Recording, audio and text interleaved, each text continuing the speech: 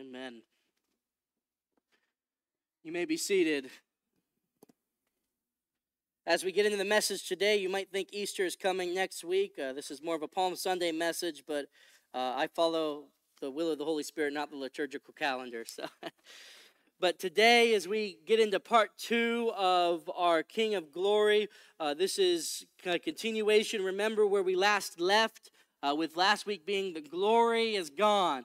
God left. God's glory went up, left Jerusalem, and left Israel, and that's where we get that word Ichabod. The glory has departed, or the glory is gone. After that, Israel, the last remaining part of Israel, which was Judah, was destroyed by the Babylonians. And even though the Persian Empire let the Jewish people go home, the Jewish people never again were a self-governing people. They were first under the control of the Persians. They came on later, by the time of Jesus, were under the control of the Romans, who asserted rule with an iron rod.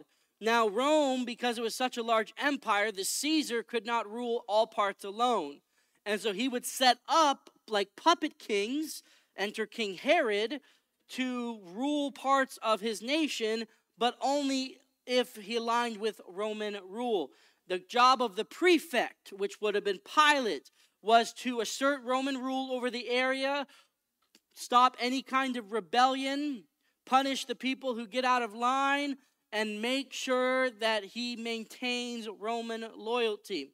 Often, this job of a prefect would have been given to a political ally or a friend, kind of like what we would maybe call nepotism today. But what happened during Jesus is the Jewish people had such hatred for the Romans that the Jewish people, they wanted their own king. Herod was self-proclaimed king of the Jews, but the people never claimed him king of the Jews. And so the people were waiting for their king. And they wanted their king to save them from this Roman rule. And so we have this picture of the king leaving, the glory of God leaving in Ezekiel, but there was a promise that one day, through that east gate of Jerusalem, the glory would one day return, the king would one day return, and this is where we have Christ Jesus coming on a donkey. Christ Jesus rode into Jerusalem through that east gate, from the Mount of Olives directly into the city of Jerusalem, where then he goes into the temple to clear the money changers. It was through the very same gate that the glory of God left, that this King of Glory would return. But this week, we don't elevate Jesus as the King of Glory. What we focus on this week is he becomes King of the curse. This is a very, very important notion for you and I to understand. Our King of Glory becomes what we call King of the curse, or King of the accursed. To be cursed or accursed means to be under divine judgment of God, or to be accosted by God, to be punished by God. Normally, when you have the coronation of the king, a king gets a beautiful crown full of gold and jewels, very, very expensive. You can Google the crown jewels of England sometime, see what kind of crown a king should wear. For King Jesus, he wasn't crowned as this King of Glory. His crown was made from thorns and thistles placed upon his head as an accursed king. You see, those thorns and thistles are a very important aspect because they were part of the curse. Remember, when God pronounced judgment on Adam in Genesis 3, beginning in verse 17, he said, "And he said to Adam the man, since you have listened to your wife and ate from the tree whose fruit I commanded you not to eat, the ground is cursed because of you. All your life you will struggle and scratch to make a living from it. It will grow thorns and thistles for you. Then you will eat its grain. Through that you will eat its grain. By the sweat of your brow you will have food to eat until you return to the ground from which you were made. From dust you were made, and to dust you will return." Adam is cursed with hard labor, with thorns and thistles, and with death. To crown Jesus with a crown of thorns is to say that Jesus becomes that king or that effector of the curse. Jesus is the one who accepts it all. You see, Jesus being King of Kings means nothing if first he does not redeem his creation. And so therefore, he is crowned as king of this accursed creation. You realize because of sins, we are cursed. We are cursed by God. To be punished, to die, as Paul says in Romans, the wages of sin is death. But Paul tells us that Jesus became that curse for us. Paul tells us in Galatians 3, verse 13, that he redeemed us from the curse. It says Christ rescued, Galatians 3:13, rescued us from the curse pronounced by the law when he hung on the cross and took upon himself the curse for our wrongdoings. For it is written in Scripture, cursed is everyone who hung on the tree. Through Christ Jesus, God has blessed the Gentiles with the same blessing he's promised to Abraham, so that we who are believers might receive the promised Holy Spirit through faith. But don't miss that. He took upon our curse. Cursed is anyone who hung on a tree. Not only did he die a criminal's death, but he died a cursed death on the cross, becoming a curse of sin for us to free us from that curse. You see, the moment that Jesus was crowned as this king, he was no longer just the Son of God, but an enemy of God, punished by God for our sins. To become our king, first Jesus would have to accept the burden of our sins, the weight of our sins, and therefore be punished by his very own Father. And he became so sinful, he became the very essence of sin, that he cries on the cross, "Why, God, have you abandoned me?" And it is because God could no longer see Jesus, only a sinner, getting what he deserves. And God cannot be around sin. And so for that moment, the Trinity, the oneness, the wholeness of God was torn asunder, laid in two, because God could no longer be around his Son. So this is our King. This is the King who died for us. This is the King who has come to us. And what we see in Matthew 21 is we see the triumphal entry of this King. The coronation ceremony of this King. You see, this King, Jesus, came to Jerusalem just as King Solomon did, if you were to read in 1 Kings. King Solomon, David gave him his donkey. This was his son. David was the father of Solomon. Gave him his donkey, had him ride to the pool of Shion, where he was anointed as king.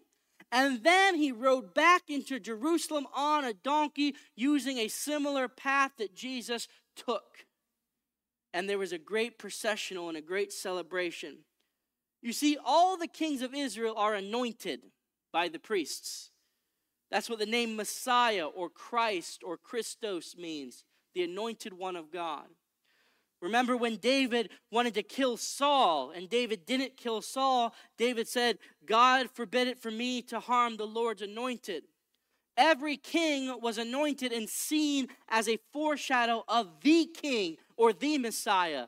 You can think of them as maybe a little m Messiah. They are the placeholder. What's interesting to note is Jesus, just like all the kings before he entered Jerusalem, he was anointed as king. In John 11, it's recorded that before the triumphal entry, John 12, beginning in verse 1, he was anointed.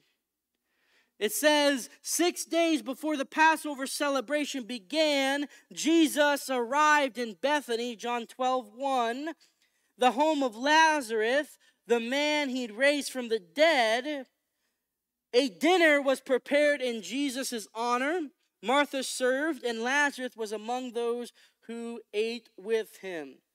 Now, I imagine a lot of people wanted to talk to Jesus in that moment, but in the same notion, I imagine Lazarus was a pretty popular character. Have you ever eaten with anyone that was resurrected from the dead? I imagine we'd have a lot of questions. Did you see a light? What did it look like? What did it feel like?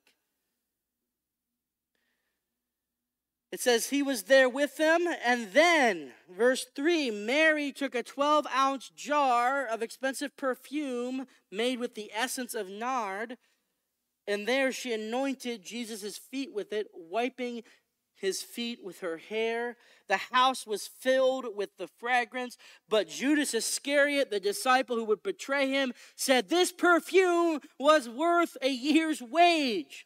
It should have been sold and the money given to the poor. And I love this little tagline. Not that he cared about the poor. He was a thief. And since he was in charge of the disciples' money, he often stole some for himself.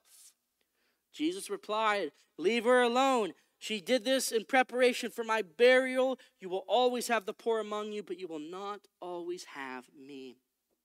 So she pours out this perfume. Now understand something here. To be worth a year's wages, you'd have to save up quite a while to get that, because there's other expenses that accumulate throughout the year. It might have been worth a year's wages, but it might have taken 10 years to save up enough money to buy this 12-ounce jar. And if you have expensive perfume, you might only want to wear it on special occasions, and only in that moment a little bit, because you want it to last as long as possible. But here she is. She has this expensive jar, and she sees Jesus, and she pours it all out to him. You know, it's not like she says, okay, one drop for your right foot, one drop for your left foot. All the jar poured out to him. What's interesting to note is when the kings were anointed with oil, they also were anointed with perfume, the very same perfume, the essence of nard. This perfume would have smelled just like it smelled when it was poured out on Solomon's head, when it was poured out on David's head. And what's so interesting is there were studies done to say that this perfume was so powerful that it would have lasted several days. You know, they don't shower every day. They couldn't. And so this perfume would have lasted several days. And not only that, but nard had a way of absorbing into the skin that when you would exert yourself or when you would sweat after, you would smell that sweet perfume. And so what's so incredible is, yes, when Jesus rode into Jerusalem, he might not have looked like a king. He might not have come like an ordinary king, but boy, he smelled like a king.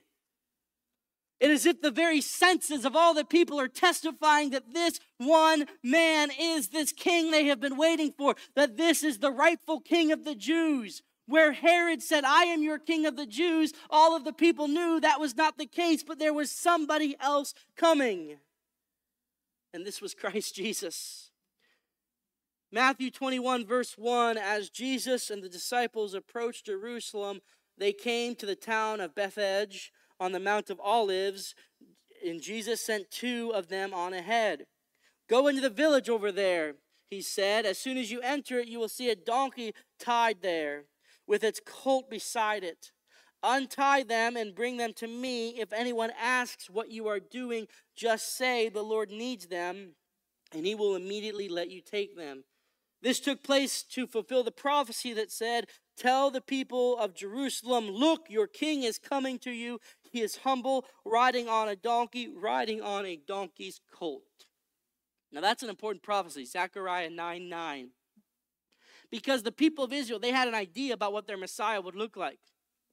And they wanted a king more like the Roman emperor, this great processional. You know, when a king comes into a city, there is a great processional. Normally, the king sends envoys on ahead. Normally, when the king comes, he wants to show his strength, so he brings a ton of gold with him, people carrying gold, people carrying food. It wasn't uncommon for a king to throw out gold along the road as he goes or give food to people as he goes, because what better way to attract a crowd and build up your ego than have a whole people there who want money or food?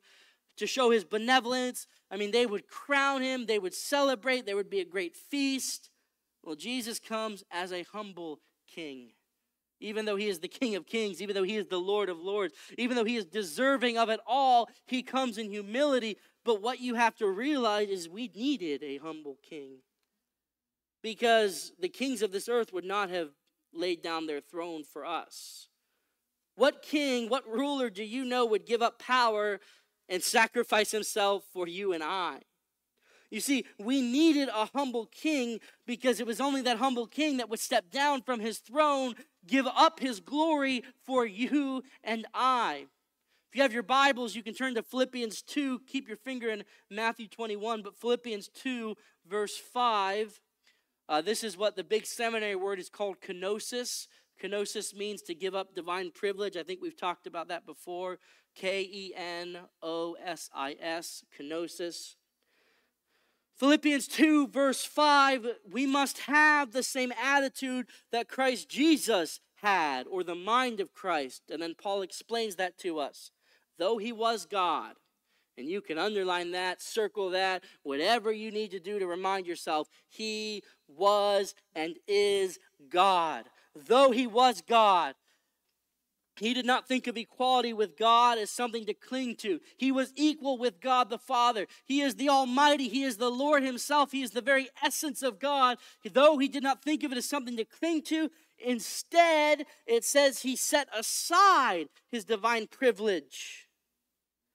And that's what kenosis means, to give up or set aside divine privilege. He emptied himself, other translations say, and took on the humble position of the slave, was born as a human being. When he appeared in human form, he humbled himself in obedience to God and died a criminal's death on the cross. He humbled himself. I mean, he was the king of everything. He was the creator of everything. And he set all that aside to come to be one of us. Not only to be one of us, to be marked and scorned and abused by us, killed by us, die a criminal's death, not only a criminal's death, but a cursed death on the cross for you and I. You know, there's a part in John 12, where Jesus is talking about his death. And he's having a conflict because he's a man. Yes, he's God, but he's a man. And he's worried about going through with this. And in John 12, Jesus is asking, he's praying to God. And he says, what should I pray for, Lord? Should I pray that you take away this hardship from me? Should I pray that you take away this suffering from me? And that seems like a reasonable prayer. If you and I go through issues, if you and I have problems, what are the first thing we do? Lord, take this from me. But Jesus says, no, I cannot pray that. So instead, I pray you be glorified. That's a powerful prayer. Jesus says, I don't care about me. I don't care what I'm going to have to suffer. I don't care what I'm going to have to go through. I don't care what it costs me. I don't care what it hurts me. I don't care what I have to give up or what I have to put up with. My prayer and my priority is you be glorified, oh God. You be glorified. And Paul says we need to have that same attitude, the mind of Christ.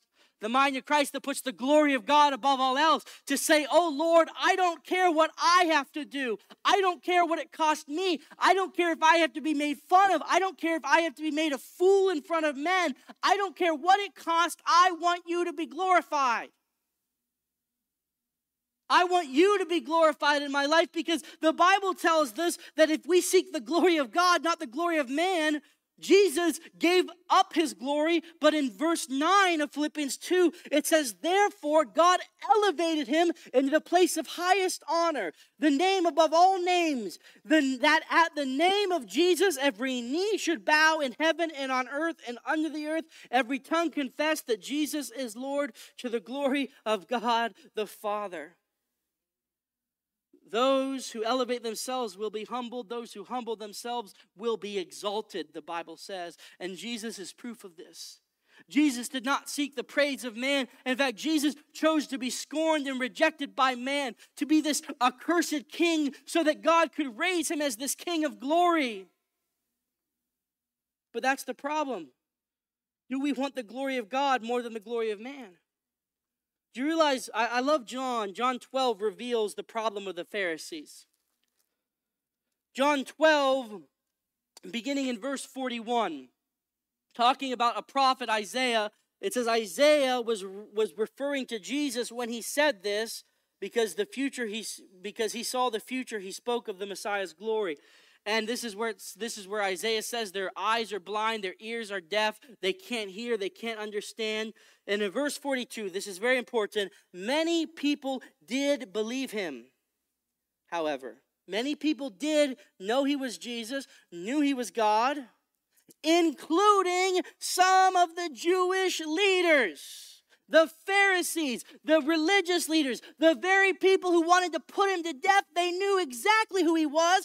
But They wouldn't admit it for fear the Pharisees would expel them from the synagogue. Verse 43, they loved human praise more than the praise of God. That was the issue. It wasn't that he was a revolutionary. It wasn't that he was a rebel. It wasn't that they thought he was blaspheming God. They knew exactly who he was, but they wanted the praise of man more than the praise of God. They wanted to be elevated. They didn't want anything to do with this King Jesus because it would take away their position and their authority. Do you realize when they heard Lazarus raised from the dead, in John 12 it says they planned to kill Lazarus?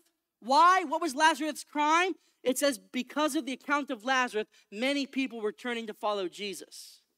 Now they can say what they want. They can say Jesus is a revolutionary. Jesus deserves to die. All Lazarus did was come back from the grave. But they wanted to kill him because people were following Jesus because of that. They didn't want this King of Glory. They wanted this King of Glory dead. But here he is, coming into Jerusalem in this great processional. He says in verse 6 of Matthew 21 back there, the 2 disciples did as Jesus commanded. They brought the donkey and the colt to him, and they threw the garments over the colt, and he sat on it. Now, one thing I don't think we give enough credit for is the faith of the man who gave up the donkeys. I mean, in the other gospel accounts, it records the man did stop them, and they said just what Jesus said, the Lord needs them, and he gave them up. I mean, that's a lot of faith. You have to understand something. A donkey would be the equivalent to a car today. Not even a car, it would be like your work vehicle today. You need a big truck for something? What if somebody came along, was messing with your truck and you said, what are you doing? Oh, the Lord needs them. How many of you would turn over your keys and the title, here it goes, you got a full tank of gas, go ahead and use it? The man didn't ask any more questions than that. The Lord needs them. He said, take them both. And so Jesus came riding in on a donkey. And you got to understand something. This would have been humbling. I mean, when you imagine Prince Charming or this wonderful king, the least you imagine him is on a white steed, this beautiful stallion. You see a donkey, there's nothing majestic about a donkey. You've ever heard what the sound they make? You think something's dying. And yet here Jesus comes humbly, riding on this donkey. And the people know exactly what this is. The people know that he's coming to be their king. Most of the crowd of verse 8 spread their garments on the road ahead of him. Others cut palm branches down and spread them on the road. Jesus was at the center of the processional, and all the people were shouting, Hosanna for the Son of David. Blessings in the one who comes in the name of the Lord. Praise God in the highest. The entire center of the city was in an uproar as he entered. Who is this, they asked, as the crowd replied, it is Jesus, the prophet from Nazareth in Galilee. Hosanna means save now. Save us, Lord. Save us from the Romans. Of course, Jesus came first to save them from their sins. So here he is, this humble king coming. And I love this idea. In fact, I heard a pastor preach a sermon on this before. Even before seeing Jesus directly, that perfume would have gone before him. And as he's coming, their senses start to tell him there's this king. There's this king. And with this perfume lasting several days, the pastor went on to say, when Judas came to betray him and Judas gave him a kiss, Judas would have got a whiff of that. This king. When the religious leaders are questioning him, are you the king of the Jews? Their very noses are saying, he is the king of the Jews. But of course, when Jesus answered them, it says in Matthew 26, verse 67, they began to spit in Jesus' face and beat him with their fist, and they slapped him, jeering, prophesy to us, you Messiah, who hit you that time? But while they got close enough to slap him again, their very senses would have told him this was the Messiah. This was the anointed one of God. When he was stood before Pilate, and Pilate says, are you the king of the Jews? And Jesus says, you have said it, but my kingdom is not of this world. He would have smelled as a king would have smelled. And finally, you have his coronation ceremony. At a coronation ceremony, the king has the vestiges put on him. The robe, the crown, the glory, the honor. He holds a scepter in his hand. Well, our King of Glory got just that. Matthew 27, verse 27. some of the governor's soldiers took Jesus into their headquarters and called out the entire regiment. They stripped him and put a scarlet robe on him, the garments of a king. Then they wove thorn branches into a crown and placed it on his head. They placed a reed stick in his right hand as a scepter, doing everything you should do for a king, only they did it mockingly. And then they knelt down before him in mockery, taunting, "Hail, the King of the Jews." They spit on him. They grabbed the stick and struck him in the head with it. And it says, when they finally grew tired of mocking him, not because they thought he had enough, not because they were being merciful, they did it so much that they were bored. So when they finally grew tired, then they took off the robes, put on his clothes, and led him away to be crucified. And when he was hung on that cross, when he had his nails put in his hands, they would have been smelling that sweet perfume. People passing by with a sign above his head in the 3 languages, reading the King of the Jews. Of course, the religious leaders said, change it. Put on instead, he claimed to be the King of the Jews. And Pilate, probably the only brave thing Pilate ever did was to say, I've said what I've said, and everyone reads the King of the Jews. That's why you see on the cross, you see this little symbol, it's pronounced Inri. It means Jesus Christ, King of the Jews. People mocking him, saying he saved others, but he could not save himself. You realize that's true. He could not save himself and save others. And so he chose to save us. Finally, he died a criminal's death on the cross, but his death moved the guard so much that when he died, it says in Matthew 27, verse 54, the Roman officers and the other soldiers at the crucifixion were terrified by the earthquake and all that had happened, and they said, this man was truly the Son of God. Of course, that's not where the story ends. 3 days later, it says on Sunday morning, Matthew 28, early on Sunday morning, as the new day was dawning, Mary Magdalene and the other Mary went to visit the tomb. Suddenly there was a great earthquake, for an angel of the Lord came down from heaven, rolled the stone aside, and sat on it. His face shone like lightning. His clothes were as white as snow. The guards shook with fear when they saw him, and they fell dead faint. Then the angel spoke to the woman. Do not be afraid, he said. I know you are looking for Jesus who was crucified. He isn't here. He is risen from the dead, just as he said would happen. Come and see where his body was lying. And now go quickly and tell the disciples that he is risen from the dead, and he is going ahead of you to Galilee. You will see him there. Remember what I have told you. You see, he died as the king of the curse, but he arose as the King of glory, the King of kings and the Lord of lords. And now the truth of the scripture and what we'll talk about next week is that king will one day return. That King of glory will one day enter into his throne, into his kingdom. You and I have been bought and purchased by the blood of the Lamb, and when he returns, he'll set up his throne. And you want to talk about a good leader? I don't care what you think is going to happen in this next election. If you think anyone's going to save us, you're dreaming. But when Christ Jesus comes, when he sets up his kingdom, then things will be made right. Then things will be the way they ought to be. We have no idea what perfection looks like, but Christ Jesus will come and set up that perfection.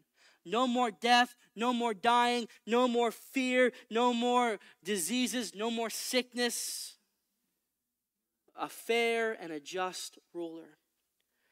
And when we talk about next week, we'll talk about the 2 different reactions to his coming. It says, for those who love him, it's our blessed hope. But for those who do not love him, it's a fear and a dread, a terror and a dread for them. But until he comes, we have one response. We have to be those who witness to him. In fact, talking about this sweet-smelling perfume, Paul has a word to say about this in 2 Corinthians 2, and I'll end with this in verse 14. 2 Corinthians 2, verse 14, but thank God he has made us his captives and continues to lead us along in Christ's triumphal procession. We have been brought out. We were enemies of God at one point, but the King of glory saved us, and now we're part of that procession, this great procession of the coming King. You realize when he returns with all the saints with him.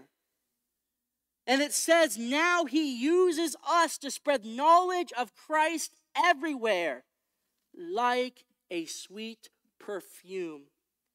Just as that anointing told everyone that Christ is king, it is now us to spread that knowledge, to say he is king. Our lives are a Christ-like fragrance raising up to God, but this fragrance is perceived differently by those who are being saved and by those who are perishing. To those who are perishing, we are a dreadful smell of death and doom. They want nothing to do with it. It stinks to them. The glory of God means nothing to them. They are infuriated by it. This is why they hate us so much, because it's a reminder to them that there is punishment, that there is sin. And when they smell that sweet perfume of Christ, all they can see is how bad they stink. But they don't want to give any of that up. But it says, for those who are being saved, to those who are being saved, we are a life-giving perfume. Then I love how Paul ends this one teaching. He said, and who is adequate for such a task as this? Who among us is adequate? I hope you never lose what you've been called to do. The Almighty has tasked us with being his witnesses. I don't know why. I tell you, if I was God, I'm sure I could find better servants than the angels. The angels don't rebel against him. But he wanted us. The Almighty tasked us with being his witnesses. He called you out of your broken life and said, now you're part of my life. You'll be my witnesses. I mean, that ought to knock you off your feet to know the ever-living God wants you to be a part of his plan. His presence in Uhrichsville is here with us. He wants us to be that sweet perfume that spreads to tell others about him. He wants us. He tasked us, and he did it and trusted us so much that he left. He left, went up to God and said, I'm leaving you here to be my witnesses. I'm leaving you here to testify about me. Of course, who's adequate for this? None of us. That's why Jesus told his disciples, wait in Jerusalem until you receive the Holy Spirit. And Acts 1:8, it says that when the Holy Spirit comes, we will receive power and we will be his witnesses. Our lives are a sweet perfume that needs to call others to Christ. That Christ-like fragrance. If we are to live for the King, then we can no longer live the cursed, sinful life that we were known for before. We must live anew in Christ Jesus. Bow your heads with me. Dear Heavenly Father, Lord God, you've given up everything for us. Lord God, you have given us everything. You sent your only Son to be a cursed king for us, to die for us that we might live again, to die for us that we might be restored, O Lord God. O Lord God, you gave him to us, and Jesus, you set aside that divine privilege to die a criminal's death for us. But now you are risen as the King of glory. And it is to the glory of God that we are here, that we are called here. And Lord, may we tirelessly work for this glory of God. May we seek after it. May we desire it above all else. And let us be that sweet fragrance that you call us to be. In the name of Jesus we pray. And everyone said, amen. Please stand as you are able as we sing our closing song.